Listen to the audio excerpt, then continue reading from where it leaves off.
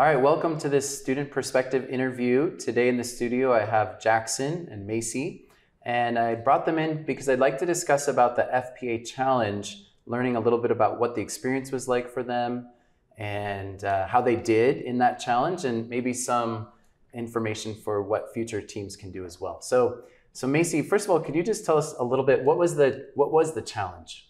Yeah, so the challenge kind of included us looking at a case competition from the FPA, and it was basically mock clients who kind of gave their current financial kind of status or role of where they were at today, and also some kind of areas that they needed help on, some goals that they had for their future. And it was kind of our responsibility to kind of look at that, take that, and kind of create a plan from there.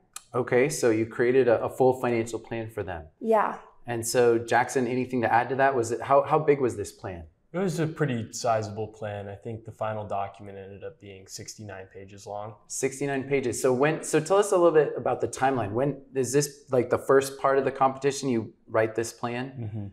So there's 3 phases to the competition. The first phase was a written plan, which we started, I believe, in February. Okay. And wrapped that up around the end of May. Then the second phase and the third phases happened at the national conference once we made it to the top 8.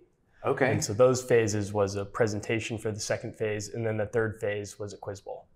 Cool. So you had to make it to the top 8. So you guys obviously made it. You made it to the top 8. Yeah. And this year the competition was where? In Phoenix. In Phoenix, so close by to us here in Tucson. Yeah, it's nice. Okay, so tell us a little bit about that. So you created this plan, but then you go to Phoenix to do the actual parts 2 and 3.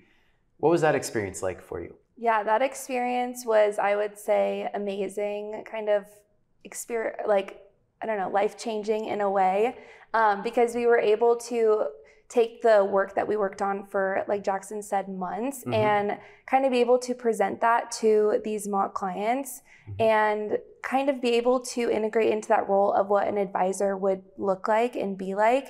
And so that for me was an amazing experience. And yeah, so we basically took that written plan and made a PowerPoint slide presentation and kind of highlighted 3 of our main most important parts of the plan that we thought were super important to the client's goals. And yeah, that's what we presented on, and it was amazing. How did you think it went? I think it went outstanding. Yeah? So tell us, where did you finish overall when it was all said and done? We finished 3rd overall. 3rd overall in the nation. Yeah. Congratulations. That's super cool. Yeah. To my knowledge, that is the highest finish of any UA team. And so that's awesome. So what would you, other teams, thinking in the future, if there were other teams, what would you recommend that first of all, would you recommend that other people do it, other students? Absolutely. It was such a great experience having to prepare and provide such a comprehensive document and plan.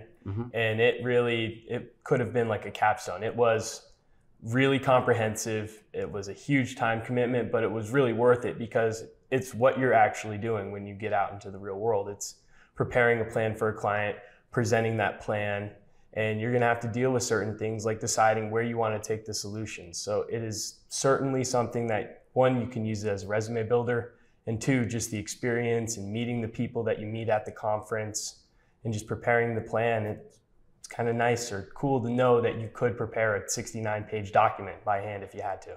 That's awesome. Macy, anything to add to that? Yeah, I mean, it also requires some additional research as well, which was super helpful for me in the process because I know going through the classes is obviously one thing, but kind of taking that and applying it to the case that we did helped me learn and grow in a way that I think would be very successful for my future. Like Jackson said, it's doing the real thing, you're building that plan for that client, you're helping with their solutions, and it's kind of like in your hands to do it. And it was a really cool experience. That's awesome. And so again, you would definitely recommend that other students do this FPA case challenge? Absolutely. Yeah.